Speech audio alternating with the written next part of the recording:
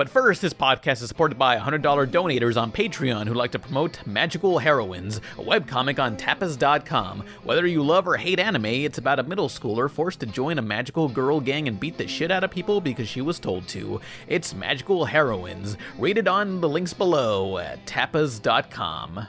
Our next donator is by Idealix with their own webcomic, Loose Cannon. It's about a young bounty hunter girl in the Old West and ends up on the wrong side of the law. Links to that below on Webtoon. And the next sponsor is RedHuntingCap, an alt-indie band from the Bronx, New York. Follow their Bandcamp and YouTube in the links below. Sun begins to raise his head, but too bad I'm a mess.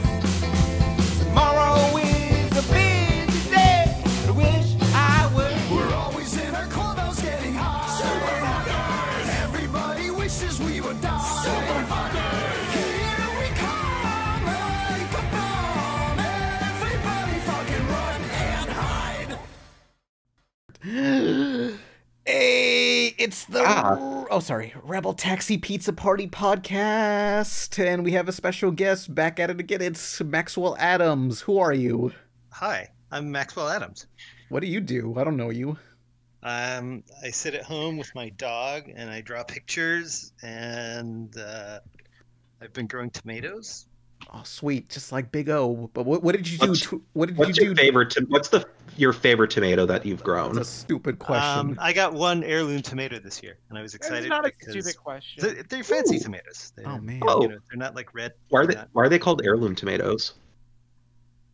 Okay, no, that's a stupid You question. think he's a I scientist? don't know.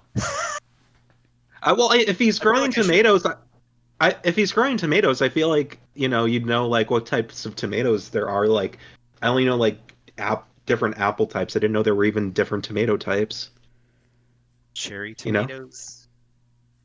Damn Yeah, it! they're good snacks. The Cherry other kind of tomatoes. tomatoes. They're good. Yeah. Grape tomatoes. Grape tomatoes. No, I don't know Tomato anything about candy. that. Have y'all ever heard of the forbidden tomato? What was that? Yeah, exactly. That's what I Are thought. they gonna reboot the Killer Tomatoes? Because Oh. I've been waiting for that for a while. No, Are they just gonna No, Are they just gonna reboot tomatoes in general? There was a rumor back maybe like a decade ago that the Ask the Ninja guy, that YouTuber, was going to be directing a reboot sequel, Oh, hell yeah! and then nothing happened of it. Damn. His career ended. But Maxwell, what did you? Okay, what's your thingy? What do people know this. you for? What do people know me for? Probably the Grim Adventures of Billy and Mandy, which is an old cartoon from Cartoon Network. Yeah, A very good one, Yeah, Yeah. it feels like might I add. like I finally got around to rewatching it after like 20 years, and it's like, yeah, what's the deal with the first season versus the last season? What's that about? It has been 20 years now, strangely enough. Ah. Well, there was like what eight years in between the first season and the last season. Well, just So how it there's that. transitioned over time, like how it went less spooky, you know? I was talking to somebody about this the other day, but a lot of it was just the need to survive. So like our first season, like we started off where we won the 12 half hours on the Big Pig weekend, Yeah. and then that was immediately busted down to 6 half hours, and then we just sort of got these anemic pickups for a while after that, where we get like 6 half hours, and then another 6 half hours, and then 9 half hours. So Billy and Mandy I was on just the always verge of felt like we were- canceling? Yeah. So I just felt like we were always on the edge. So if anything like got a laugh, I was like, that's staying in. So it was just sort of, I guess, Darwinian comedy. Wow. It's surprising it works. Like it kind of, I feel like it's reflected in the show a fair bit. Kind of like Yeah, because sort of and the nihilistic rest of it comedy. was, I think, just me learning how to run a show and how to get what I wanted on the screen. Because the first season, it's hard for me to watch even to this day, just because, like, I didn't know what I was doing. I was 23 years old and trying to, run a crew of like 40 people. And, oh man. You things- were a things happen. showrunner at 23. Yeah. That's when I started. Fuck. That's crazy. I don't know. It seems like every other like showrunner ends up being like 26, like practically everyone, and you beat them by 3 years. Nice. Yeah. Good work. I did Yeah. not realize there was actually like a science to it where like you have to be like 26. Yeah, and if that's you- when it comes to you. If you don't do it by Yeah. then, just give up. It's over. It's like the presidency. Oh, You have to man. be a certain age in order to run. Yeah. Unless they bring Or, back. or a Jedi. I was a little too young, but still. Yeah. I'm actually kind of curious about who's the youngest showrunner now. Maybe the guy from hmm. Undergrads, possibly MTV's Undergrads. I I'm think. Yeah, Googling it. Somebody in the Answer- comments, just tell us. Maxwell, you're supposed to be answering questions. Answer that one. Yeah, You don't Who know the youngest everybody. showrunner is? yeah. I have a Yes. couple of questions for Maxwell. Question number 1: Why did my dad leave me? Oh, Huh? man. Can you answer that one? Probably the smell. What the fuck? Damn, Oh. brutal. Right for the jugular. Awesome. This is gonna be a fun podcast. This is gonna be great. Yeah, but yeah. Well, I pointed out in the video for Billy and Mandy, like, what's the deal with Erwin? Did you just not have an idea what he was gonna be like? Because early on, he seemed to have hated Billy. I think he was he was always kind of the guy that was gonna get like crapped on by life. Oh, But yeah, there's that episode where like Billy keeps calling him on the phone, and he seems creeped out by it. In my mind, he was never really creeped out by Billy, but I guess he does come across that way in the early seasons. yeah. It's He very- was like I remember the way the scene was set up. Like Billy leaves a message, and like Erwin is just like huddled up against a wall in fear. Like, but So I googled, and apparently the youngest showrunner is Josh Schwartz, who created the OC in 2003 at age 26. So I think you technically That beat don't him. count. You might be the youngest. That's live Nobody action. counts cartoons. I don't think it shows. Oh man, yeah. yeah. I'm pretty sure Alex Hirsch was also 23 when he started Gravity Falls. Damn, Oh, that. I'm fucking up my life. I ain't done nothing. I'm like, I don't know what age I am. I'm 27, 28. I don't know. I stopped. Well, you yeah, don't it's even know cartoon, your though, own so- age. Yeah, it's like that. Once Blink... you hit 30 in animation, it's over. So. Yeah, just give up. It's like Blink 182. I don't know my own age. That's how the song goes. Wake me up when That's not- September ends, Wake isn't me up it? when you find out what my age is. Yeah, good old some. I don't even 28 think I got song. that one right. Yeah. Yeah. All right, but other things like, what would you say was the art design change? Was that just you getting better at drawing everyone and simplifying them and making it easier to draw? It was some of that, and some of just again learning how to teach the overseas studio what I wanted. The first season, or maybe 2 seasons. Actually, they did this through the whole series. It was just me adapting, but rather than sort of using the model pack, they would just trace the storyboards. That's Oh. common, I feel like now. Yeah. In order to sort of rein that in, I ended up sort of doing more control on my end before it got to overseas. Yeah. I think that was kind of the change. I like how Hostel Gato turned out in Underfist, because he was a lot more square and simplified in the later Billy and Mandy, but Underfist is like the right balance of his original and new design. Yeah, I like that one too. He was definitely a little too lumpy in the early version for my taste. Yeah. Yeah. That's I actually have been thinking a lot about Underfist recently, and I'm really bummed out that they didn't pick it up, because it's like honestly one of my favorite Halloween specials like ever. It would have been a lot of fun. I think I could be happy just making Halloween specials for the rest of my life if somebody was willing to pay me to do that. Oh I yeah, feel because you. yeah, because me and Izzy, we saw your the new Scooby-Doo TV movie, Happy Halloween Scooby-Doo, was it? Yeah, like I refuse to give up on Halloween, like because I just didn't feel like it happened this year. So I've been doing nothing but watching Halloween specials now. Yes. Trying to recapture that. I say we This very moment. say fuck Christmas and just have Halloween too. Yeah. Calabar's Revenge. That's the dream, but this Second new Halloween. this new Scooby-Doo movie, like it is like for anyone watching it or whatever, it is blatantly it's blatantly Billy and Mandy. Like it feels like Scooby-Doo in the Billy and Mandy universe in a way, because it's I agree with straight up- that. you recycled the same characters from Halloween Bash, Jacked Up Halloween. You're really selling it here, man. Good job. Proud of you. No, I'm serious. Izzy, back me up. It's true. I mean, they're not the same. I Close did come enough. to. I had sort of a like a crisis early on with this because like I was trying to figure out what the monster was going to be, Yeah. and everything I thought of, I was like, well, I've either done that in Billy and Mandy or Scooby-Doo's already done it, and I was like, man, every single monster is basically already either a Halloween monster or a Scooby-Doo monster or both. Well, I mean, like, they So- have a new movie every year. Yeah, so eventually I just looped back around and I was like, well, I could do pumpkins, and I've done it before, and then I was like, and I have the scarecrow, and I could put the jack-o'-lantern on him, and I was like, I'm just gonna do it. Yeah. Like, Yeah, my roommate's a big comic book fan, and so, like, he was pretty shocked that the Scarecrow appeared in it. hmm I was, When we- too. I'm not used to... I mean, it makes sense. New Scooby-Doo movies and stuff. Batman's been part of the Scooby-Doo franchise for a while, but I just Yeah. kind of forget. It was nice. Yeah, I'm glad I got him in there. I felt like I needed a recognizable villain for that part. Yeah, I was When- I was kind of theorizing, like, was this like an unused Billy and Mandy script or something? No, it was in a way. I mean, it was inspired by a lot of things, but it was sort of like Mad Max, consolation Fury prize, I Road. guess, for not being able to do Dead Meat. I finally got my road movie anyway. Oh man. Yeah. Oh, yeah. Speaking of Dead Meat, I'm so sorry that happened to you. I backed that Kickstarter myself. I was super excited Well, thank for you. it. Yeah. Yeah, me too. Me too. Yeah. I don't know if I got a refund or not. I don't want a refund. I just want to Well, support thanks. you. Yeah, I haven't even sent them out yet because Yeah. I've been unemployed all year. Oh. Aw. Christ, I'm So, sorry, yeah, dude. Well, thank you. Yeah, so with animation, just everything takes forever. So, Happy Halloween Scooby-Doo was actually done in January. I've just Mm, been makes hanging sense. out since Yeah. then. yeah. Are you okay with That- discussing Dead Meat? What was that? Are you okay with discussing Dead Meat? Sure. Yeah. Before that, I just want to say it must feel really fucking weird, like having to make a holiday related like episode of animation, and then you get done in January, and you're like, well, just don't feel it.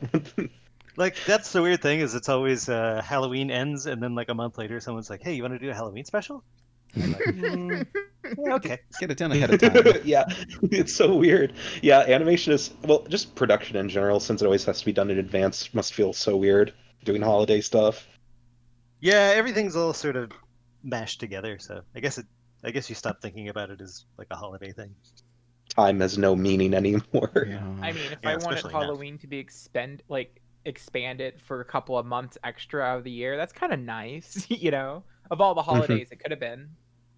True, Mhm. true. Yeah. Explain, like, briefly what Dead Meat was gonna be. Dead Meat was a live action looking post apocalyptic puppet action movie. Mm-hmm. So perfect. Yeah. Because the first time I had you on the as an interview was back in 2013, and when you kickstarted it, and yeah, you want to bring up the bad news? Me? Sure. I don't know how to. Yeah. Yeah, I ran into a bunch of problems. The big one being I had been using, I'd been working on it for like 8 years, so I'd been doing all the effects stuff first. So just by myself and with a couple other people, I'd been doing a lot of puppets and miniatures and cars and whatever. And it turns out you can't mix. By SAG rules, you can't Screen Actors Guild. You can't mix non-SAG actors with SAG actors. And unfortunately, since my puppeteers were not SAG actors, and the voice actors that I had used to sell Dead Meat on Kickstarter were all SAG actors, then I either had to ditch one or the other, and either way, like, I was left with just this massive amount of footage that I could never show anyone. Oh man. Aw. So by this point, like, I had just, I felt like I'd been beating my head against a wall for like 7 years, and it was driving me nuts.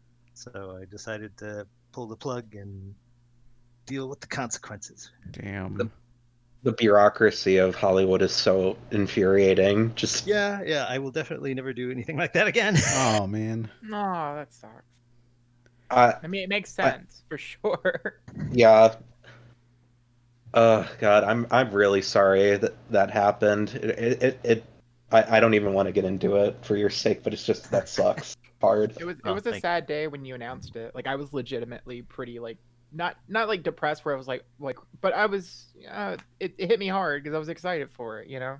Yeah, me too. Like, I'm sure at some point I can cobble together some of what I've got, and at least some of the people that worked on it will have something to show. Release an unfinished cut, maybe, or what? Yeah. Something. At the online. at the very least, there's a lot of people supporting you regardless, which makes me happy because there's always a lot of really shitty people who think very insularly. So, like, 'cause at least as far as I've seen, everybody's been... I'm really lucky where I've always had like a really good understanding fan base. Like, I just felt like everything was taking so long on Dead Meat, and I think I only maybe ever had like 1 or 2 people call or not call, but write and complain about it. Whew. I mean, Yeah. it's pretty much a Kickstarter tradition for them not to be released on time. And I mean, you actually worked on it. You didn't like take the money and run like all these other weird Kickstarters that were possibly scams. I actually have been waiting for this like art book that's like how to draw action that I backed like I think when I started college in like 2014, and it barely gets updates, and I'm like, Yeah. where's the I book? feel like there were a couple things I backed during the Dead Meat Kickstarter that I'm either still waiting on or just happened. Oh. I think the most nerve-wracking was I backed the Scary Godmother doll, and I moved like 4 times since I backed it, and the entire time I was always freaking out, like it's going to get sent to the wrong place. And I kept like messaging, I think her name's Jill, like be like, hey, just so you know, here's my new address, just trying to like make sure it arrives, and I did eventually get it. Yay. Hooray! Yeah. I still think one of the best Kickstarters, or it was a GoFundMe, was when the guy was like, I want to have a potato salad party, and he got $50,000 for it. What the fuck? And I'm just like, God, that's... Salad. Yeah, who doesn't like potato salad? I mean, I don't. It's but alright. I don't know. I haven't tried it in forever. I'd rather have, like, regular mashed potatoes, like, at that point. I have never met a potato I didn't like. I just imagine you sitting at, like, a regular Italian restaurant table with, like, the checkered, like, tablecloth, and, like, sitting next to you is a potato, and you go, come here often? Okay, so to go back, not to waste Maxwell's time, I do have a couple of questions. I could talk about potatoes all day. I mean, Yeah, me too. I'm with yeah, him. I mean, I know less about potatoes than I do about tomatoes. they're the perfect food. You can do anything you want to them, and they always come out perfect. I mean, you could fuck up a potato, but I'm just saying, like, it's one of those things where you could serve it in so many different ways. It's so versatile. Speaking of, like, not real, like, vegetables, did you know corn's not real, and it's, like, actually just, like, a man-made, like, vegetable? It's made of foam latex. Yeah, I You think... can't digest it. So Yeah, you can't digest it because we haven't adapted to digesting it. However, my favorite type of corn, aside from popped, is the like colored corn. where Does it's, like, anyone have a rainbow. Billy and Mandy question? I have one. For the Han, we're fifth talking Easter. about corn. Fuck Yeah. off. Did Okay. you guys shut up. see what's that movie? Interstellar? Yeah, what They're about... planning, they're planning all the corn to save the human race. Oh That's my where I read about God. this. Was I guess everybody would just like poop themselves to death because Oh, nobody could no. handle all that corn. Yeah. That's all they had. Oh no. Oh, Okay. now I need to see this. Corn So doesn't not digest. to waste time, let's ask a couple of questions. So I have a couple of Scooby-Doo ones for the Happy Halloween. Sorry, it's not Billy and Mandy focused. Either or is Han. good. What? As long as it's not freaking corn. Shut up. Corn's cool. Anyway, Yeah. go on. I think we can talk about Billy and Mandy. We can talk about Scooby-Doo. We can talk about Bunnicula. We can talk Oh about yeah, fish you hooks. worked on We can talk about Bunnicula. corn. We can talk about cow and chicken. We can talk about beans, What about magical beans? fruit. peppers. No, hey, I know you- a little bit about peppers. You know what we should discuss is that unmade Blues Brothers cartoon you worked on. I'm Dan Aykroyd. Since childhood, I have been fascinated with the invisible world. A world which can help us get through life if we know how to draw upon its power. A world serving positive projections, wherein you use your own personal, mental, and spiritual abilities to believe. What's going on with you? What are you talking about? You sound insane. Hi everybody, Blue here. Now it's the grim adventures of Billy and Mandy. Then it's Ed, and Eddie. This is Cartoon Network. Oh yeah, we can talk about that too. Yeah, explain that. Ooh, yeah, this I don't know sounds if I can juicy. explain it. How far along did you work on it until it got like shit canned? From pretty much the very beginning, I was like sitting at a desk at Film Roman, which is the place that makes The Simpsons. Mm-hmm. And that's where I got my internship. So this would be like my first real job. And they were like, "Hey, so we're gonna put you on a show. Do you want to go on to King of the Hill?" Which at that point, that hadn't really started yet either. Like everybody, all the designs had like these giant Beavis and Butthead heads. Oh So my they were like, "Do you god. want to work on man. this, or do you want to work on this Blues Brothers cartoon?" And the Blues Brothers cartoon was kind of all like Fleischer-esque, rubber hosy looking thing. And I was like, "Blues Brothers, that's the one that's gonna go." Yeah. Oh man. Oops. So yeah, I went on that show, and like knowing what I know now, like it was obviously going to collapse from day one. Oh, what? So, Just because like we were getting like these 90-page scripts, and everyone was Oh. like, "Wow, that's a lot of script." Just everybody was kind of overloaded, so they kept shutting down the show, and we'd get like this like paid week off every now and then while they retooled things, and then we'd come back. And I was like, "This is great! I love working in animation." And then one day they were like, "Everybody from the Blues Brothers crew, please come to the main conference room." Oh no. And we walked in, and there's just this woman and these two guys in sunglasses, and they're like, "Yep, you're all gone at 3:00. We'll check your bags on the way out." Damn. See ya. Were those two guys in sunglasses Dan Aykroyd and the other guy? I forget. Yes. Wow. Oh shit! Wow. Wow. Those Yeah, that was- bastards. Dan, Dan Arkanoid. Peter Aykroyd actually approved my drawings. It was Yay. a really kind of weird, top-heavy show where I did designs, so I just would do like a character design, give it to my boss, he would sign off on it, and then they would fax it to somewhere, and then I would just get it back to me with all these notes, and they would all be signed by like, Peter Aykroyd and Judy Belushi. Yeah, there's actually a couple of screenshots. Let me send you one because it's like, did you draw this? Hang on. when you were leaving the office that day, they were like, Get out of here. Dan Aykroyd was like, "Listen, I know it's been a tough time for you all. I have some Crystal Skull vodka here. It cleans. It's very nice, very clean. You can drink it anytime. And this is my parting gift to you." That is the show. Yeah. Yeah. I like that art That's- style on that. That would have been fun. Yeah, there's Yeah, more it was, screenshots here. The head designer or the art director was Mike Diedrich, who eventually went on to do boards for Billy and Mandy. Ooh, yeah. Nice. Very nice. Hmm. These are clean as hell. Yeah. Yeah. Did it actually last 10 episodes? I assumed It just didn't last get at really- all. I don't think. They actually pulled the plug on it as the first footage was coming back. I don't know if that footage looked terrible or if anybody even saw that footage. I just know that like the week it was coming back, they were like, "Nope, it's done." Oh man. Okay, the lost media. That's why, because it on this wiki that Pan posted said there was 10 episodes. Like what? Nah. I think It there really was, like, makes one interstitial that had the NBC Peacock in it. really makes you wonder what was in that footage that made them cancel it. Yeah.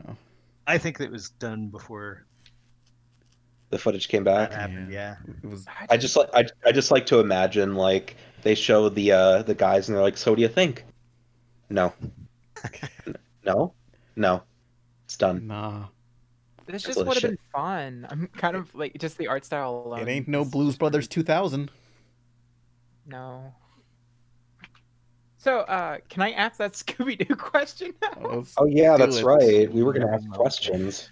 Okay, so what I'm at, so I watched it, enjoyed it, and the questions I wanted to ask was, what was any mandates that Warner Brothers had? Like, were you able to choose voice actors, or did they already kind of like, hey, here's the main cast, you got to use these were in Be Cool Scooby-Doo, these are the current. So like, were you able to like play around with some of the casting at all? I pretty much had carte blanche to do whatever I wanted to do, minus it had to be the Halloweeniest Halloween special I could make it. The sheriff had to be the villain, and Elvira was in it. Yeah. Was there The- Were there something- any other like weird stipulations with like the Scooby cast, or were they literally just like do whatever you want with them? And as far as they went, like I wanted to keep them because they've been around forever. I don't know if Warner Brothers would have been on board with me trying to change a main cast member or not, but I didn't even think to try. And yeah, as far as the other parts go, like Elvira, I guess was in the previous DVD, so she sort of carried over. But yeah, the rest of it, like Bill Nye, that was just sort of my idea, and That's fine. Yeah. What's the weirdest like note back you got? Because I'm assuming you probably got some executive notes, be like change this or something. I really didn't get a lot. Let me think. Or was there anything that you just had to cut out? I mean, it was like a really, I don't want to say rushed, but it was a really fast production. Like it just, everything happened. It felt like at the same time. Was it like a less than a year about? It was less than a year. I think, like, I'll never really know, but I think what happened was they may have had another script or something that they'd been working on before, because when they originally asked me to do it, they were like, hey, do you want to do a 50th anniversary Halloween Scooby-Doo special? And I was like, yeah, I do. And then, like, within about a week, I was like, wait, we're not going to make that date at all. Oh. So... Well, it came out in October 2020. Oh, well, yeah, but it was not the anniversary. It was done in January of this year, and I think it was supposed to be done last year for October of last year. Yeah, close enough. Okay. So your interpretations of the Scooby Gang, they reminded me a lot of the Be Cool Scooby-Doo version, specifically Daphne. Did that have any influence on you, or like what brought you to this version that you came to? I did like a whole bunch of binge watching Scooby-Doo before I wrote it, so just tons and tons of videos, and I watched some Be Cool Scooby-Doo. I watched all of Mystery Inc., and then I was like, well, there really is no canon, so what if I just like assume it's all true? So I kind of just cherry picked the stuff I liked, and like Daphne was, when I started coming up with the story, she was like the one person that I wasn't really all that excited about, because I was just like, what do I do with Daphne? And like once I watched the Be Cool Scooby-Doo, I was like, that's a fun version of Daphne. So I kind of have my own take on why she's that way. I don't know why they did it, but can we hear yours? I like her. I think she's fun. No, I mean, I guess it's just more that she's on the spectrum, kind of. Like she's not just a damsel in distress or someone who can kick ass, but she's kind of all of that. Yeah, because I feel like no one really knows what to do with Daphne most of the time, because like, again, I feel like she has the most changes out of the core cast, because there was like damsel in distress, and then the live action movies kind of put into action girl version of Daphne, and that felt like that was kind of her place for a bit. And now we got this goofy Daphne, which is very enjoyable. I agree with you. It's not what you expect for the pretty girl, I guess. Yeah, I think that's what I like about it, is it just mixes it up a little bit. Yeah. I do like the subject of notes from the executives trademark, because like I own this Batman animated art book, and it has like just a whole section dedicated to all the weird sort of like notes they would get, like how Batman can't punch somebody in the stomach, but at the elbows or knees. The Bruce Timm drawing of like Batman going out the window choking the Joker with the knife. Yes, that one exactly. Just the biggest fuck you to censors ever. Yeah.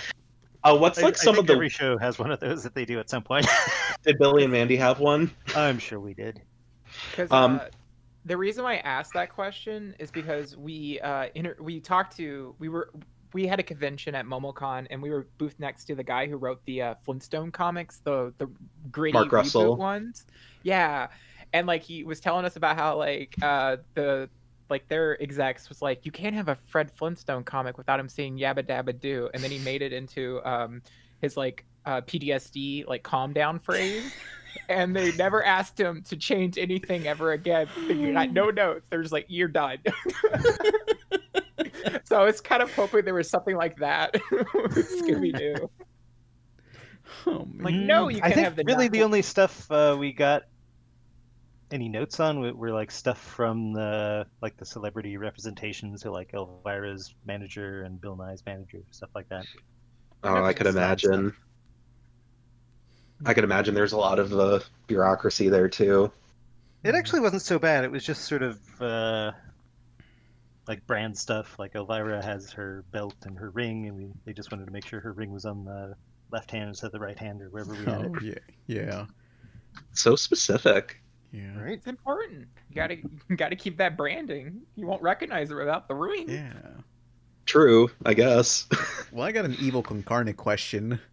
Yeah, what was with the gradient heavy art style change? Because that looks pretty hard to do in TV animation. I feel like a lot of shows do it. It came out in retrospect heavier than I wanted it to. Like I feel like I needed to knock like another 10 or 15% up those shadows, but yeah. Because no other TV cartoon seems to do all this gradient. It's like, this is weird. This doesn't look like anything else. So I don't know. Yeah, that was I think we were trying some new stuff with our last couple episodes. Yeah. I mean, when you're on the verge, you might as well throw everything at it, right? Yeah. Yeah. I'm trying to think of That's what. gotta be kind of scary to think about it, because like it seems like every show is on the cutting room, like ready to be cut, except for like The Simpsons. Well, by the time we got to the point where we were doing the kind of the revamp on Evil Concarne, Billy and Mandy was in a good spot by then. Like we knew Evil Concarne was on the way out, and it probably didn't get as much love even then as it could have. Yeah. I remember really liking Evil Concarne. It's just been so long since I've seen it because I think I was like 5, maybe. I feel like it's hard to find now. I'm not even sure where you would. Actually, I mean, YouTube at least has like up for buy. If you, that's all I know. I think. Oh, really? Okay. Cartoon Network's always been notoriously terrible at like home distribution, providing their shows for you. Yeah. Oh my gosh! Somebody sent me the other day a thing on eBay for the Billy and Mandy season 1 DVD, which is the only DVD that they made. And I guess it's so rare now that it's worth $200. What the? I gotta. I'm looking that up. And then I wonder if I have those in my closet. And I went and I looked, and it's all just comic books. Oh. I have I bought the Kids Next Door DVD. Bucks candy kick, and I'm like, where can I find this damn show? They're not airing it. They don't have DVDs. Oh wait, the audio cut out. What'd you say? I'm just expressing my frustration because I was in a big K&D kick, and the cheapest I could find was like $40 for a DVD back in the day. Yeah. It's just Cartoon Network. Get on this shit. I get my footage from iTunes. My least. I'm hoping now that HBO has finally, I think, HBO Max out. Oh yeah, people have been campaigning for Billy and Mandy and Evil Concarne to show up on HBO Max. I'm guessing that now that they've bought AT&T, that bought Warner Brothers, that bought Cartoon Network, that maybe old things will get on the air again. We'll see. Hopefully. It's got a lot of stuff, but yeah, it's missing Billy and Mandy for some reason, but it has a lot of other. In general, it's kind of like missing all the in-between shows. Like it has the start of like Dexter's and Powerpuff, and then it has all the modern stuff, but everything in between is kind of missing. Yeah. Yeah, like similar thing. Yeah, that's on Netflix. I know. I don't know how it wound up on Netflix even. Yeah. But that's a different story for a different day. Yeah. So, one of the things I remember Billy and Mandy was the random cameo of Yogi and Boo Boo. I kind of want to hear about that. I mean, back then we were just sort of like down the chain of purchases. Cartoon Network had bought Hanna-Barbera when I very first started working there. So I was like under the impression that they were just the same company. Same. So when I started doing episodes, I was just like, well, I think it'd be funny to throw in Scooby-Doo, or I think it'd be funny to throw in Top Cat, and I would just do it. And nobody ever said anything. And then finally, I think it might have been after that episode. It was somewhere in that neighborhood. I think it was actually at the Yogi and Boo Boo. I got a letter, or not a letter, an email from somebody at the Hanna-Barbera division that was like, "Yeah, please don't do this anymore." time you do it, we have to fine ourselves some amount of money. I was like, what? Wait, what? They had to find themselves. I mean, like... this is I've heard that so many times from. This is just something that happens in big, messy companies. Is there's different divisions and they have to charge themselves or charge the other division for something. Like the sad thing is, there's so many times when like you just want to get something done, and then you're like, well, I'll just I'll bring it home and do it. No, we'll do it and we'll have so do it and blah blah blah. And then after all this stuff, nothing gets done. Yeah, it sounds very infuriating. No more Hanna-Barbera cameos.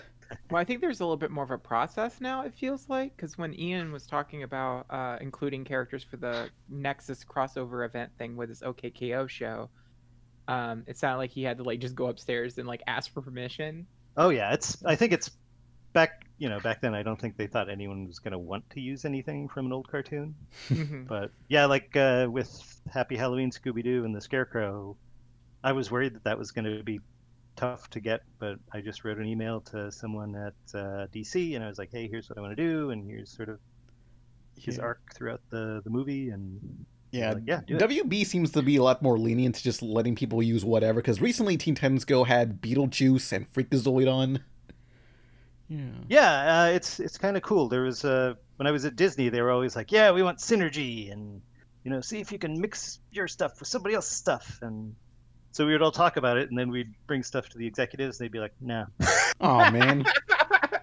But yeah, Warner Brothers, they seem to be down with it. Yeah, that reminds me when for Clarence, they had that same issue where we're like, hey, we want to incorporate, I think, Uncle Grandpa here, and the executives were like, nah, we don't want to do a crossover unless it's a big event, and it's like, why would you not want cameos, Yeah. Yeah. I remember as a kid, cameos were always like the best. Like it always made me super excited to see stuff. Like I felt clever because I knew where it was from. Hey.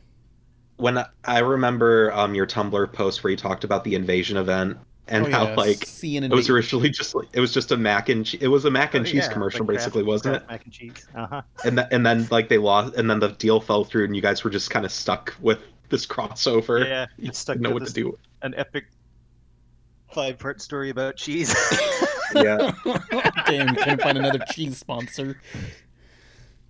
I liked it when they did the more action-oriented type, or not action-oriented per se, but they gave it like an epic sort of presentation, which the commercials did, not the specials themselves. Yeah. But yeah, I think that's why I gravitated towards Underfist so much.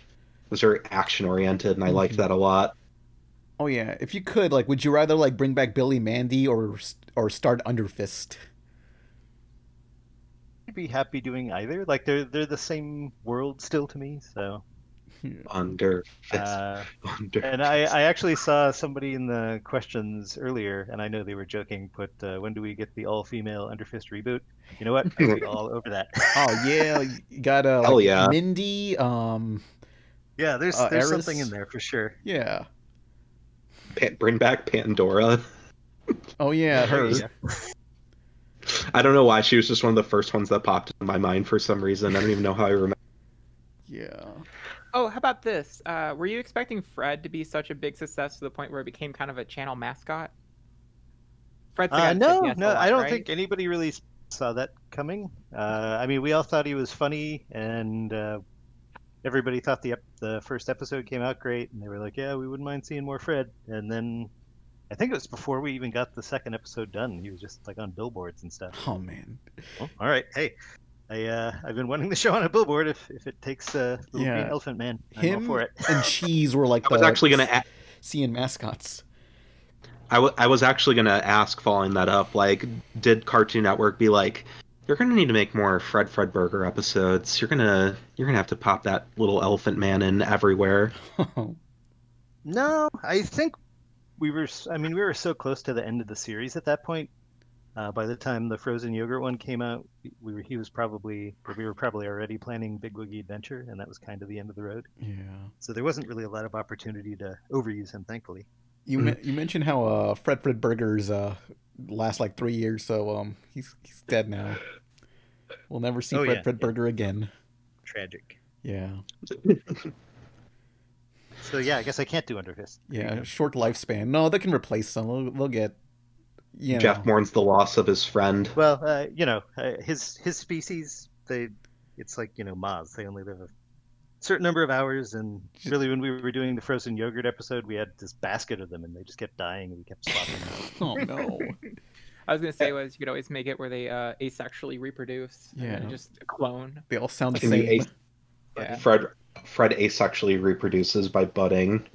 Yeah. What a morbid image. Yeah. Just Starts this vibrating and yeah, like a just tumor this comes out. No. yeah, this tumor fetus like Fred Burger. I almost said Fred Faglehorn. No, I got them. Now I miss making cartoons. Oh. Yeah. Just replace Fred with that one SpongeBob knockoff with a flamethrower. Coconut Fred? No, remember there was like a SpongeBob character in Billy and Mandy? Was there? Hang on. There's let me- like the blue square guy in the underworld. Is that what you're yes, talking that about? guy. Hang on, let me bust out an image. This guy. Oh. Yeah. Oh! Yeah, that's... I blame C.H. Greenblatt for that one. I'd imagine, yeah. We had him on a while back. Yeah. Oh, Oh man. yeah, I love the Grim cameo in the Scooby-Doo movie. Quote, I'm doing air quotes. Close enough. Oh yeah. Yeah. That was Speaking fun. of cameos, I loved the number 3 one in the Big Boogie Adventure movie because it was just out of nowhere. It's synergy. Oh yeah, that's a whole story too. How we ended up there. Please. Because I got there were like a number of celebrities we were trying to get, and I don't remember. There were a couple of really good ones. We could have gotten Marilyn Manson, but the network said no. Oh man. And then we got everything approved for Pamela Anderson, which I thought would have been hilarious, but Agreed. I don't remember what the problem was. It just got into one of those things where it's just like they were like, well, we don't know, and is anyone going to know who Pamela Anderson is if they're 14-year-old boy? And I was like, yeah. Oh boy. So finally, it just got to the point where they were like, yeah, okay, we'll do it. And then her representation was like, no, we've moved on. So I was like, well, now I have no one. Like, what do I do? And then I was like, oh, And then I'll call Tom. Yeah. I was literally about to say Tom slides in with a fucking kazoo sound effect. So, you need some help? Was Pamela gonna be like a cartoon or live action? It would have been a cartoon. Okay. Oh, I would have. I would have. I got in enough trouble for the puppet scene. Puppet scene? What happened in the puppet Yeah, scene? where they go through the Puppet dimension? just in the Big Boogie Adventure, that brief scene with the boat. How'd that get What? into Got trouble? trouble for that? Well, it turned out to be a really expensive scene, and I think once they realized it was only about 4 seconds long. Oh I got yeah, some- you had to build I all got some those side puppets. eye over that. Oh man. I feel like you have to kind of trick them in order to get what you want, though. Sometimes Well, you you have know to what? like. They used those puppets for years afterwards. Good. They did. Oh, I well. remember seeing those like in commercials and Yeah, stuff. didn't they? the one like Dracula had like had those puppet commercials, so I'm sure they used them there. Mm-hmm. This reminds me of like the CGI walnuts that were so expensive for Invader Zim. Like I want to know. I remember hearing about that, but it's been a while. I want to know Did you- stories of like other animation things that are like, hey, this shot was like 10 seconds, but it cost us way more than the actual episode or something. Feel I like don't have any more that are exactly like that. God, dang, you didn't build I a was mostly CG model. Were there actually any Billy and Mandy episodes like on the cutting room? Any episode ideas or shot down, or just like you guys didn't find funny, or Probably. I don't really remember anything specific, but like the way we would do them, since it was like a premise-based show, so I would just basically write a pool of like as many episodes as I could think of for a season, and I would just put them in like this little inbox on my door, and then the artists could come up and kind of read through them, decide which one they wanted to do. So there's probably a lot of them that just died from nobody having any interest in doing them. Oh, dang. But, that's okay, because I think it was a good way to, get things done, because people, if they took a story, ideally it was something they wanted to do, and if there was something I really wanted to do that nobody was doing, I would make sure it got done. yeah. Mhm. With 6 seasons, you managed to do a lot with that. Oh yeah. I mean, was there? Yeah, I was telling somebody the other day, like I'm okay with the fact that we ended at 76 half hours. Like I could do more, sure, but like I was completely satisfied. Yeah.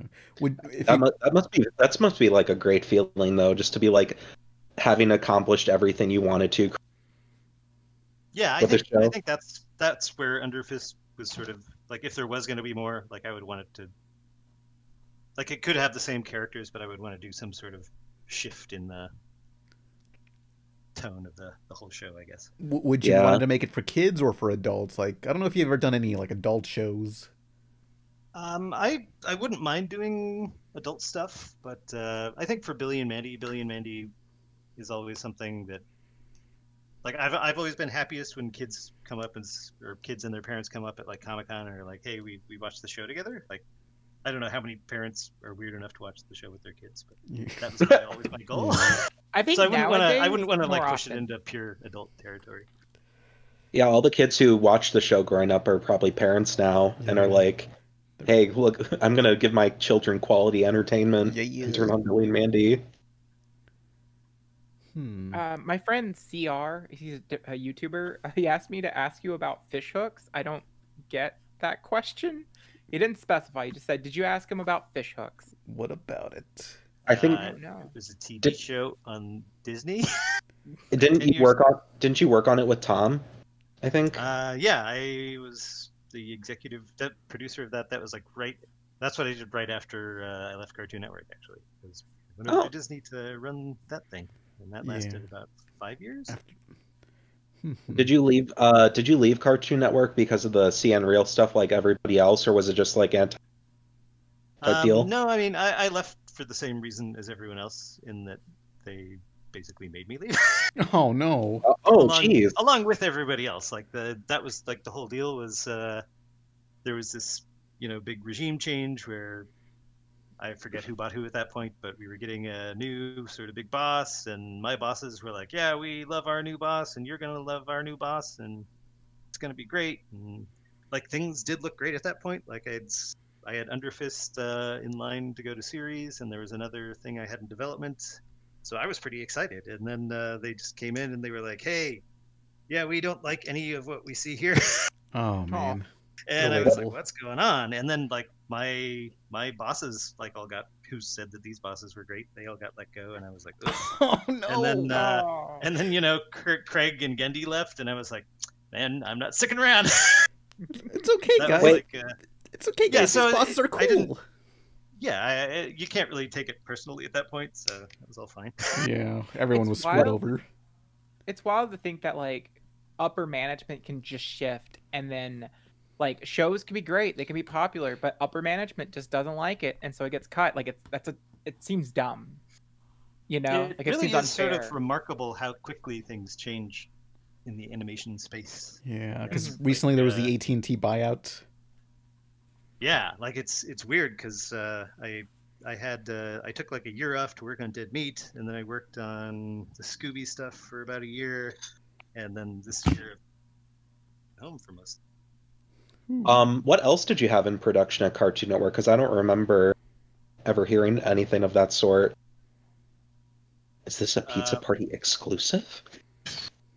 There was a show called Minion, and this was before Minions were a thing in whatever that movie is that I'm blanking on. In Illumination, yeah. And it was sort of a precursor, I guess, to sort of this dungeon world that I've been building for a long time now. And so I got that through my execs, and then the new ones came in and didn't look at it as far as I know. Man, is there any like footage for some of these lost things, or is it just all pitch stuff? I've sold like 12 shows over the years, and they're all just in some vault somewhere, and I have like animatics that I'm pretty sure I'm not supposed to show to anybody, and all sorts of materials that I'm pretty sure I'm not supposed to show to anybody. Yeah. Maybe someday I will. Like in 10 years I'll just dump it all online. I don't know. On your deathbed, you just hit the upload button and just say. But yeah, sadly, I think that's sort of the world of animation developing for just any entertainment. Like Yeah. It's Yeah. selling something's one thing, but getting it on air is a Yeah. whole different adventure. The show I Yeah, worked 'cause I on is know- never gonna get released. Yeah. Stop saying that, Pan. Yeah.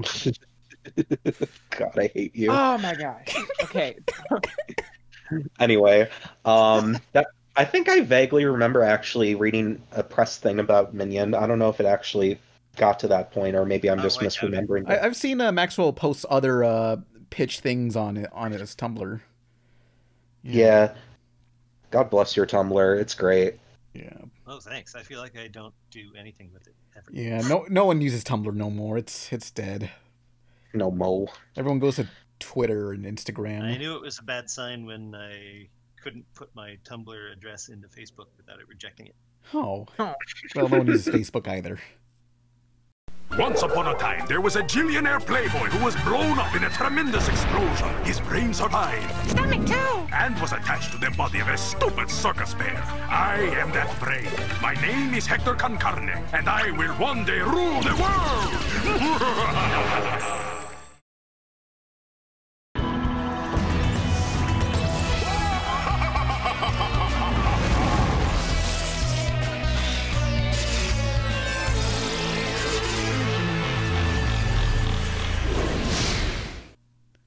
I do. stopped using We're friends on Tumblr. Facebook. Yeah. I stopped using Tumblr because I'm a trans person, and that was just deemed not safe for work Oh. for some reason. Wow. So, Thanks. Yeah. I was Thanks, like, Yahoo. I'm not going to deal with that. I'm done. Twitter it is. Yeah. Trying to think what other things I had to ask about. I don't know. I'm thinking back to my video. It's like, what else did I bring up? From back in the day? I don't know. Well, the video I made recently on Halloween with Billy Mandy. I thought you were talking about the one from like 10 years ago. Oh, the one we did? Nah. Yeah. Nah. Let me see. Let's go see what the fans have to ask. It's all the same questions of like, what a Billy and Mandy revival, please. Someday. Tell it to HBO, man. Yeah. If people always be asking the creators about stuff. Like, I feel so bad for when Craig McCracken is going to have to do another round of I have nothing to do with this. CW Powerpuff Girls kicks in. Oh. But like, Are they doing another Powerpuff? They're doing a live action gritty reboot. By What? Diablo Cody's gonna direct or something. It's about them and teenagers, and they like I don't know how I missed that one. miss their childhood. It's really funny because like the internet hated it, like they responded poorly, but this podcast we're all like we're for it because it sounds terrible and we're excited to watch it. I kind of want that. I'm up. Me for too. It. Yeah, I'm like it's going to be not what people want, but I'm going to eat it up. It's not what we want, but it's what we deserve. Oh, man. I can't wait for the gritty live action Grim and Mandy reboot. Thank you, HBO Max. Yeah, if I woke up one day and somebody was making a gritty Billy and Mandy live action reboot and I didn't know about it, I would be so thrilled. I mean, that's that webcomic, Grim Tales. Yeah. Oh, yeah, Grim Tales. That? Have you ever seen it? Oh, yeah, I actually, way back in the day, I asked that guy if he wanted to come on and do the designs for Underfist, and he was like, no, I'm happy just living here doing my comic. Oh, yeah. Oh, cool. That's cool. Was it okay? Yeah. I don't know if you would know this, but for Fusion Fall, do you know if like they asked him Bleedman to work on that or not, or if that was true? I think they did. Oh I man, think so. It's true. It's been a long time. It's possibly true. The urban legend is true. Or I'm repeating the urban legend. I don't know. No, the moral of the The urban legend could possibly be true. It's somewhat, possibly, kind of confirmed, maybe or I'm not. going to confirm it. I'm just going to go ahead and confirm it. Fuck. Well, that settles that. The moral of that story is that if you draw anime fan art of Cartoon Network shows, you might work on something. Oh yeah. Crazy, what kind of world we live in. Yeah. But oh, the video. Speaking of, actually, I want to know your thoughts on Fusion Fall. Like, more specifically, like I'm assuming you weren't like told and you just kind of figured out along with everybody else, or that it was happening. Yeah, like. Yeah, all of a sudden you just it came out like right after we did the PlayStation or whatever the console game. Oh yeah, the game. So when people were talking about Billy and Mandy game or Billy and Mandy being in a game, I was like, well, yeah. And then like after a couple months, I was like, oh, this is a different thing. And yeah, it was weird because just kind of nobody was told anybody about it. And I think I learned about it from Richard Horvitz. Like, I think we were at a session and he was like, hey, did you know they're making a game with Billy and Mandy in it? I was like, no. The designs came out pretty good for Billy and Mandy. Like everyone except for the Eds. The Eds do not translate to the style, but yeah, they translate well here. But who do you play as in the Billy and Mandy video game? It's the standalone game. Who do you main? Main, yes. I don't know. It's been so long. I wish I actually wanted to play it again fairly recently, but I don't think there's a way to do it. You should emulate it and stream it. Everybody would eat that shit like right up. Yeah, just. I think I would probably suck, but I would do it. There's actually a software called Parsec where you can set it up, and if you need help with it, I can also get somebody or figure something out. But like, you can stream it and play with other people. So if you wanted to get like your friends together and just like do like a night with that, it'd be really fun. Oh God, yeah, that blue. Where is that from the game? Yes, this is all from the game. Yeah. Oh wow. Ugh. Yeah, I either dipped in and played once or watched somebody play. I don't remember much about it. Yeah, some characters look better than others. Oh God! I sent an image of Ed from Ed and Eddie. Wait, wasn't Jeff in the game? Let me see. I think so. Yes, he was. He looks pretty much the same. Yeah. Let me copy image address. Yeah, but like, wouldn't you have recorded for that, or are there voices in it? Yeah, they I when you recorded anything for Jeff for that. So if there's audio, then it's from something else. I love Jeff so much. You did such a great job voicing him, and just making him in general. Yeah, he was going to actually be in the Billy and Mandy fighting game, but he was sort of cut at the last second because he's got a weird body. Yeah, the rigs. The rig probably would have been miserable to work with, and his moveset. But I would have loved it. Oh, you would have been great. Like, it's just a unique. I like when fighting games have unique body types. Yeah, I mean, I remember in the first Kingdom Hearts. Oh, what? Jeff is such a great character. I love him. But like, I was gonna say, I remember in the Kingdom Hearts they wanted the Lion King world, but like making Sora move in a lion body was too difficult. It's just so weird how video games work. They did do a Lion King world though. In the second one. Yeah. But in the first one they couldn't figure out how to do it. It's surprising how well the Billy and Mandy game turned out, because there is a lot of fan service in that game. Yeah, everybody that worked on that game was great. Like, it was really collaborative, and they we had a day where we all just kind of sat around and shot ideas around, and yeah, it was very cool. Was there any other cut content from that game, like characters that were considered? Because I really want Billy's mom to be in it, because I thought that would have been really funny, just to have her screaming and beating the shit out of her son. Is Mogar in there? Yes. Yes. Yeah. Billy's dad is in it. Yeah, I think we at least talked about his mom being in there. I feel like there's a couple that didn't make it in that we talked about. Is Eris in there? Yes. She has a goth outfit. Yeah. Oh yeah, okay. Of course. Yeah, of course. She made it. Somebody didn't make it. I don't remember who. Yeah. And then there's like these other like generic characters, like random Nurgle minions playable and stuff. I don't know what that's about. I think they were just they were like secret cheat codes you had to put in, and then you could mark them. Any particular reason, or was it just, hey, they're here? The Nurglings, the little guys. Yeah. They were in that one episode or one or two episodes in the early seasons, and I think they were just like looking for sort of throwaway enemies to fight between the big guys. They were also playable though, weren't they? Like. Yeah, but I think that was sort of just like an unlock. Yeah. They made the model, so they may as well throw it in, sort of thing. Crap, I'm trying to remember what else I had from that game. Shut up, Nolan. I'm surprised they allow cross earrings. Like, is it a cross? They wouldn't do that today. I'm surprised we got away with that too. Because I remember Billy, X-Men Evolution didn't do crosses on I forget, Scarlet Witch's ears. It was like those Egyptian cross-looking things with the hoop. You know. Yeah, we actually had a door in Happy Halloween Scooby-Doo in the cemetery that it was just a door, but it looked like a cross, so we had to take that off. Oh, wow. man. Yeah. Also, what you're describing, Pan, is called an onk. An ankh. Okay. Yeah. But yeah, religious symbolism, like being so pit touchy, is so weird to me. It's like such a cross. Get over it. Yeah. Well, one thing there's when you stack like on standards and like all the legal stuff, like sometimes for the whole like globe, it just gets so insane.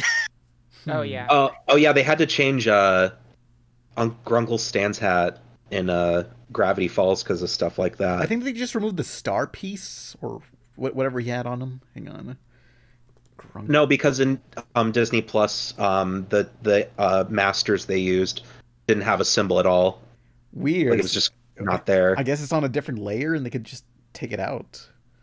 I mean, it's not that hard to just make something red. Yeah, that too. But for every shot, that's ridiculous. That's like, oh, you got to do all this. Well, welcome to standards and practices and a localization. Damn. Well, oh yeah, did you ever have to change Billy and Mandy like culturally or like certain things just had to be changed for certain countries that you know of?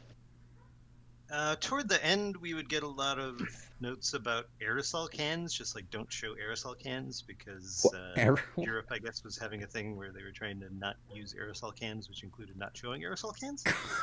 Okay, so specific. But not really any. Like we did have like Billy's nose was not always an issue, but it was an issue at the beginning, like where there were a couple executives who I think didn't like his nose, how big it was. So they kept trying to make me shrink his nose. And there was like a nose focus group they had where I did like 16 different nose sizes. And people ended up choosing a nose that was like 3 sizes smaller than the nose I wanted. So they made me redesign Billy with the smaller nose, and it just made me all sad. And then when we sent off the models for the first episodes, I just switched it out with the old one. And nobody ever brought it up again, which was weird. Good. At one point, they were like, he can keep the big nose, but just don't make him Jewish. And I was like, fine. What? And then we didn't make him Jewish until the Christmas special. Oh wait, that reminds me, like the gravestones in the intro. Like, there's Robot Jones there, and he has a Jewish star, Star of David. Is he Jewish? No, that was just the background painter just painted the headstones, and I just threw the names on there. There's no correlation to anything. You had every opportunity to have Robot Jones be Jewish, and you take it. Ask Greg Miller. Maybe that was a thing I've forgotten about. The second Jewish robot next to Optimus Prime. Yes. That's crazy though that you had a straight up like nose focus test. Yeah, it's in the DVD bonus features. Yeah. Oh, we also did. I guess we had. Of course, Greg Eagles plays Grimm, and when the episode where Grimm gets sick and becomes alive, I wanted to have the character look like Greg Eagles, and they actually talked me out of that, and rightfully so, I think, by explaining that then you would have 2 kids that owned a living black man. Oh no! I didn't even think about that because I've seen I didn't somebody either, but yeah, every now and then it's good to have somebody there to catch you when you do something stupid. Oh no! God. Oh that oh no! That yeah, that's blowing I mean, my mind. I can see your logic though. Like you're not really thinking about it. And you're like, oh well, Greg Eagles' voice is so it should be Greg Eagles. I was like, yeah, I want to give Greg some props. And then I can picture somebody just tapping on your shoulder and like whispering in your ear inaudibly, and you're like, oh boy. No, that's wild. Like, because I've always seen like YouTubers talk about it, and they're always like, "Why is he's clearly Jamaican? Why did you not make him?" And it's like, oh, yeah, that's a good point. It all makes sense now. Oh, that's awesome. Oh, not awesome. You know, dodged a bullet there, but great story. Speaking of dodging bullets, there is an assload of Matrix references in Billy and Mandy. Like I was watching it, it's like every other episode. I gotta make a compilation. Segue, by the way, Pan. That was like the most clever segue you've ever done. Look, I love the Matrix, and it just like why is there so many Matrix references in this show? Where are the Matrix references? I will make a compilation, and I'm gonna send that shit to you. Because there's so many bullet time effects, and there's like in the Secret Snake Club, they're booting up the computer, and it said activating Matrix sequel's not so good, and all these other scenes. Yeah, I do remember that. Yeah. Did you know Billy and Mandy started as a web cartoon? Plot twist. It's not true. We lied. Yeah. Plot untwisted. Are you doing a bit right now? That's what the computer said. Oh, okay. I was like, this is weird. It didn't start out as a web cartoon. It started out as that creepy film reel that Maxwell found in like an attic or something. All corroded. Yeah. So cool. I dug out of Benjamin Franklin's grave. Yeah. Just like, God. Anyone else got any other questions or things to say? I got one. What? Is there any questions you're tired of answering? No, I guess not. I mean, it's like, here's your chance. I feel like enough time goes by between when people ask me questions now that I forget what most of the answers are. Yeah. You not to like project, but it seems like you're a very when it comes like to like you're cutting out, Nolan. That's really not. You're not projecting at all. Oh, is that just accurate? No, you cut out. We couldn't hear what you were saying. Shit, I didn't mean to project. I was just saying, like, are you the person to be like in now and when somebody asks you about something, you're like, yeah, you cut out again. Motherfucker! Type it. I'll read it. I'll type it. I'm gonna just. He's typing. He's typing. Nolan B. typing. Are you the type of person to be in the now and just like years in the future? In the now and then just you're like, wait, that happened. Like as though I've been cryogenically frozen? No, more. Can you guys hear me now? Can you hear me now? I more so just meant like you're so in the now that you just like are focused on what you're currently doing, and then years later you just kind of don't remember it because you're focused on the thing currently. You know what I mean? Oh no, I have a pretty good memory actually. Oh, okay. I think I sort of have a problem being in the now traditionally. I'm mostly in the future. Dang. Must be scary. That's deep. Do you know what you're going to do next? No, that's been the weird thing about this year. This year really shook it up. Now I don't know what's going on. I used to have like a 5-year plan, and now I got no plan. Oh. What's a series you would love to be asked to work on, similar to like Scooby-Doo? Well, I would love to work on Scooby-Doo, but that's a good question. Like an animated series, I assume. In general, I think an intellectual property. Yeah. Yeah, I don't know. I think I've been kind of turning around on that stuff recently, just because. Like I've been so focused on getting something new made, and now I'm just like, well, there are intellectual properties I like. So I think Scooby kind of opened me up to that, but yeah, beyond that, I don't know. Okay. The more you know. Powerpuff Girls, live action Powerpuff Girls. Yeah. Somebody hit up CW. Yeah. Yeah. Get Diablo Cody on the line. I mean, I would do that. I love you. You don't want to build live action Billy and Mandy? There've been a couple of things that are like animated properties that I've been asked to like run reboots of. That I just feel like it's too close to me. Can you list any of the ones? Okay. But that's sort of been the problem lately. I'm like, well, if I'm going to do that, I'll just do a Billy and Mandy reboot. Cartoon Network. But yeah, I mean, if you're gonna like something as extreme as like live action Powerpuff Girls, yeah, I'd be all over. Yes. Yeah, now I kind of want you to work on it. Damn. Yeah, let's start a hashtag on Twitter. Just get Hit Girl from Kick-Ass and just duplicate that by 3. You know, just all the violence. Put it all in there. No, don't pollute his thoughts. I want to know what his like Pure live distilled Maxwell Atoms live action Powerpuff Girls. It's just a bunch of jack-o'-lanterns again. Oh boy. and puppets. Eris or a knockoff of Eris shows up. He's creative. He doesn't have to like just knock off his own stuff. Why are you, Pan? Why are you so derivative? Because it's like, come on. It's like, hey, there was an Eris knockoff in Billy and Mandy, so and now we got to do Scooby-Doo, and there's the real Eris. Okay, so here's a generic question you probably man. get a lot. It's like, what's encouraging advice you can give to young people that want to start getting into the animation industry? Sorry, it's one of those things. Throwing it for the youngins. Encouraging advice. I mean, honestly, like animation is bigger than ever. Like, there's so much animation. Like everything's animation now. Half the Mandalorian's animation. Like, there's a ton of animation jobs. I think the challenge is just sort of getting, the job you want in the place you want. Your foot in the door.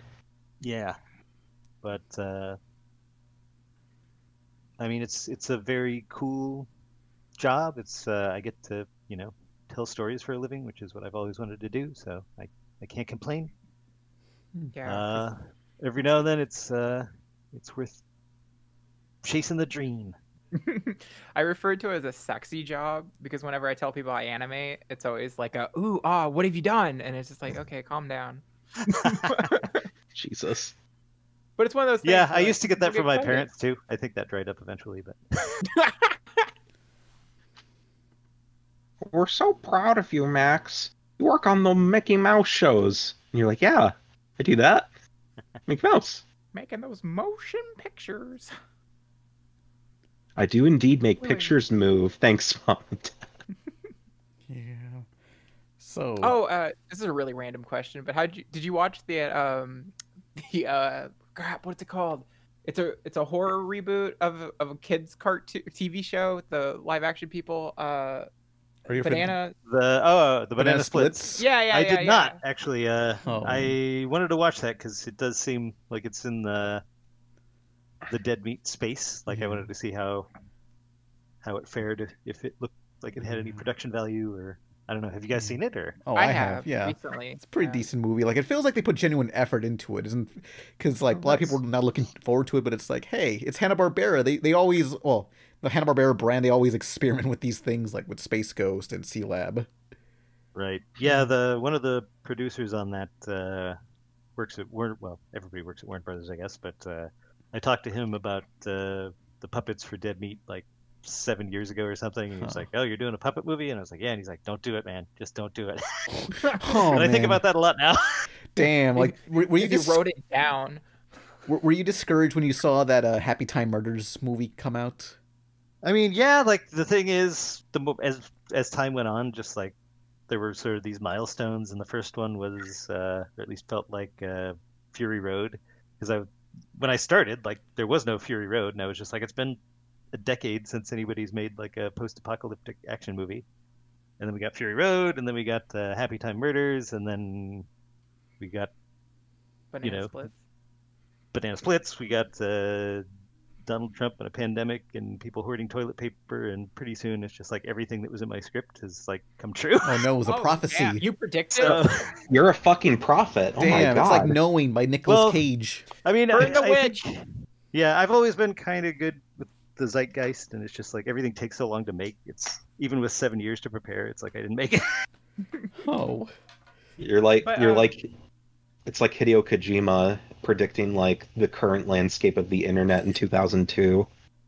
Or Perfect Blue. Yeah, or I've been reading a lot of William Gibson. That guy's on top of shit. Orson Welles. But I think you would enjoy the Banana Splits. It's a good time. It's if you can find it pretty cheap on streaming, I recommend it. Like, all right, yeah. Yeah. Thank you for reminding me. And if you hate it, just tweet at me like, you motherfucker. Well, I'll tweet the people I know that worked on it first. Now that now that you guys talked about banana splits, I would love to see Max work on a Five Nights at Freddy's cartoon or something. Well, That'd does be Max fun. even want to work on Five Nights at Freddy's? Do you want to work on a Five Nights at Freddy's cartoon, Max? You know, from what it could be beyond this now, but I feel like Five Nights at Freddy's is sort of this sweet spot where everybody knows what it is, but there's really no story or personality or anything else going on with the characters. So that's kind of a cool, like it's wide open. Well, Yeah, Game Theory Izzy. disagrees. They just did another fucking Final Theory. The final one again for the Yeah, last final time 8 of until the those. next. Yeah. Yeah. The Ninth Night at Freddy's. Yeah. Five Nights at Freddy's, the 10th night. But is this all? Because I don't know. I think we asked every possible question we could. Yeah. Do you have any Do you have questions for us, Max?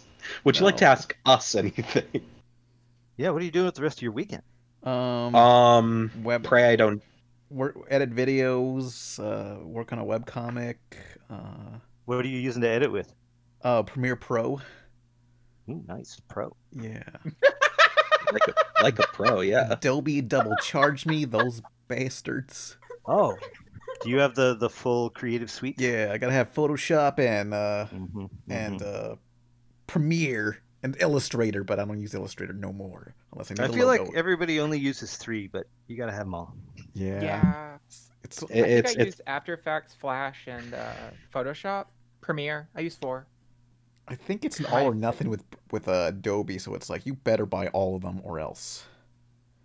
I kind of want to draw Jeff wrapping somebody up now No. because I just miss that boy. No. Well, what? It's been Okay, so I know- long since I drew Jeff that I forgot that he only has 2 body segments. Forgot to draw Well- your own OCs. Now there's an opportunity to draw him again. Woo! Woo woo. So is this the end? Yeah, I'm running out of stuff to ask besides Yeah. like weird movie questions like, have you seen Trick or Treat? Because I'm obsessed with that movie right now. Yeah, it's good though, right? Yeah. Oh, I saw it for the Maybe first we need to have a time. separate podcast where we just talk about movies. I would love Please. that. Okay, so like Trick or Treat, I saw it for the first time this Halloween, and it's the first time I felt joy in like months. And now I have bought like a crap ton of the Sam figurines, and I just read the comic. There's like a Matt- sequel too, right? I There didn't see is. it. But... What? The sequel's in the comic. Like I just read it. It acts half the comic's a retelling of the first movie, and then the other half is like 4 stories that have a bookend together. So I just clicked the book there because I was flipping through the pages. I'm actually drawing Sam right now. Let me show you a little picture. Show us. And then I don't know what.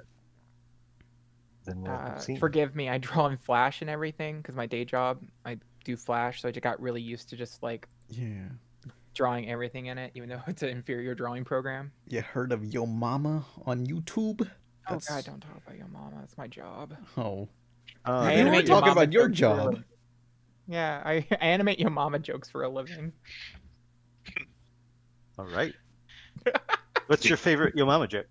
Yeah, what is it, I Izzy? wrote, out of that series, the one Are you with writing the Slimer, jokes I wrote, as well? I write dialogue occasionally.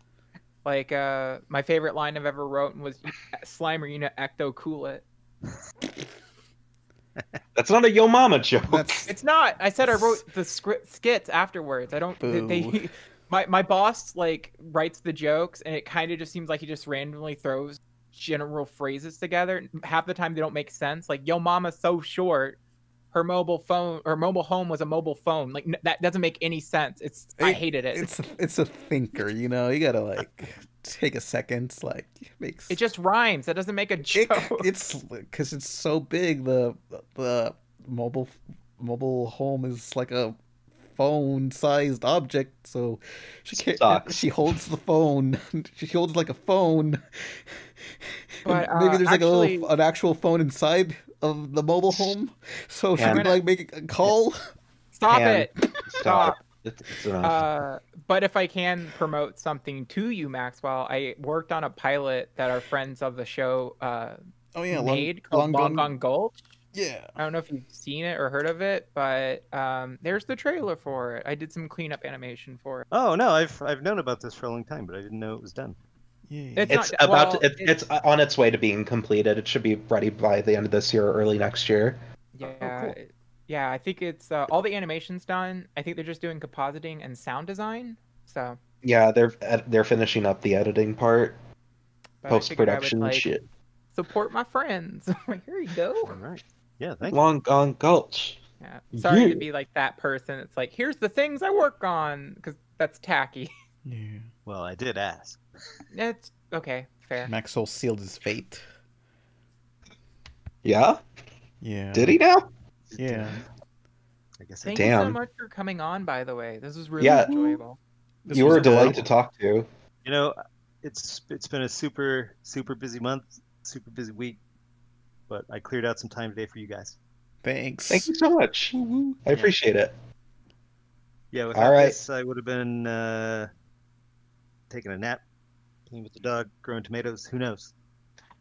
Growing your what were the tomatoes called? Bring it full circle. The master Britney tomatoes. Spears. Yeah, Britney Spears tomatoes. On that note, thank you again for coming on, and to all the viewers out there, stay in school, don't do drugs, and ask HBO Max to give Maxwell Atoms the keys to the Powerpuff Girls reboot, Yes. and also Billy and Mandy. We should have came up with a clever hashtag. Nah. Too late for that. Hashtag clever hashtag. Hashtag clever hashtag. There you go. Yeah. Got it. I'm doing it right We did now. Billy and Mandy, and Do we it. have cell phones. Yeah, that'll change everything. Yes. Yes. Because then they can be like, hey, the Grim Reaper's with us. Selfie. Pog face. Haha. I'm Oh excited god. to do this stupid hashtag joke that no one's gonna get for like a week. Mandy, that What? is so poggers. What are you God. doing? Man, calm down. Listen, Pog is like a hit meme now with the kids. Yeah. The network is going to ask to put that in. Pogs are coming back because it's the 90s. It's in pog form. Billy and Mandy is back in Pog form. Mandy swoops up from the darkness, says poggers, and then disappears. Or she turns into a pog. Amazing. Yes. All right. Well, we really appreciate you. Let's respect this time. Yeah. I love you guys. Yeah. We'll do it again in 7 or 8 years. 10 or years, sooner. yeah. Sounds good. The Hell 10-year blood pact has been made. The Ritual. Yep. Goodbye, everybody. Yeah, there's another horror movie, The Ritual. Watch that. Yes. Okay. Okay. Bye. Thank you so much. Yeah, thank you again, Maxwell. This was a lot of fun. Yeah. Now I'm just trying to figure out how to hang up. Oh, There's a phone with an X on it. Click that button.